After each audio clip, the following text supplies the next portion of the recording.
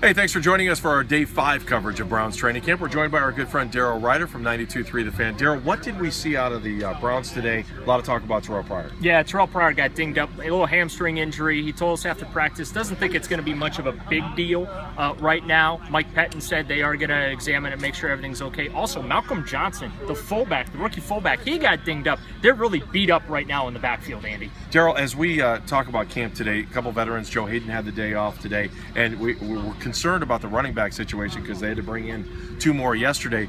But as far as the veterans are concerned, Mike Pettin's been handling this camp to a T. Yeah, he has, and this is something that he did last year. He's doing it again this year. As you mentioned, Andy, Joe Hayden got the day off. Carlos Dansby got the day off. A couple other guys were off as well, and it opens the doors for some of these other players. Pierre Desir is really jumping out here in this camp.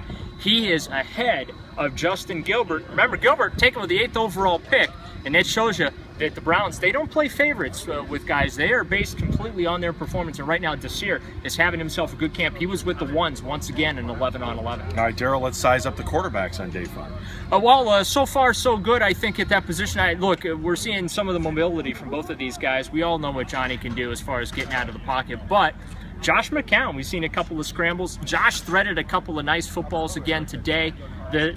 But you get to see this defense as well, and there are a couple of passes that got knocked away that I thought were pretty well thrown, but you have players making plays. But all in all, I think Josh McCown is having himself a pretty good camp. He has yet, knock on wood, he has yet to throw an interception in team drills. All right, that's Daryl Ryder. I'm Andy Baskin, continuing coverage on News Channel 5 and NewsNet 5. Thanks for watching.